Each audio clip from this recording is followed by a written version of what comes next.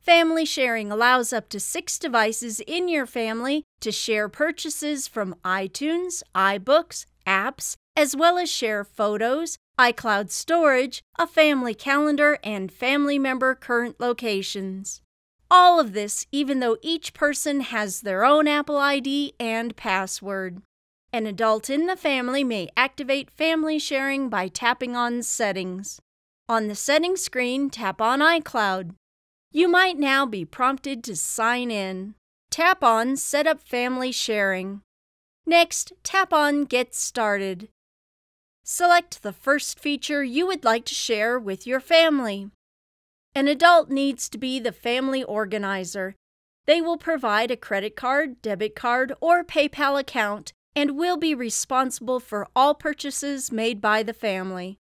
Don't worry, as the family organizer, you can set up Ask to Buy, where you are notified and must approve purchases before they are made by family members under the age of 18. This age varies by location. For more information, please view our Ask to Buy tutorial. Verify the account you wish to use or tap to select a different account. Tap Continue.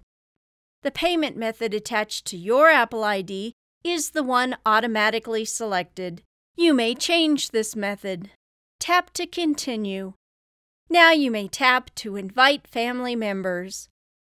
If the family member is in your contacts, then type their name, or you may type in their email address.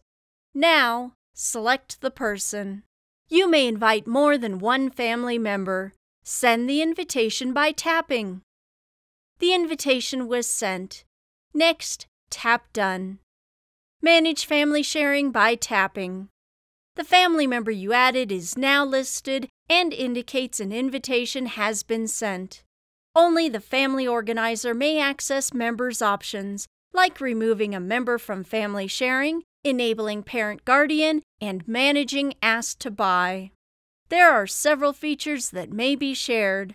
Let's tap on iCloud storage. Families can now share iCloud storage. Depending on the number of people in your family, as well as the amount of data they store, this may save you money. Each person's information is kept private and separate. Tap to continue. Some iCloud storage is automatically provided for free. However, if you or other family members frequently get notices that iCloud storage is full, upgrading to more iCloud storage might be a good idea. When purchased, members of the family are invited to join. Change your mind, tap back. Next, tap Not Now. The family organizer may manage family sharing from here at any time. When finished, tap or swipe back to Settings. Tap the Home button to return to the home screen. It's great to be able to share among family members. Visit us at mymobilegenius.com for tutorials and more. Empowering mobility.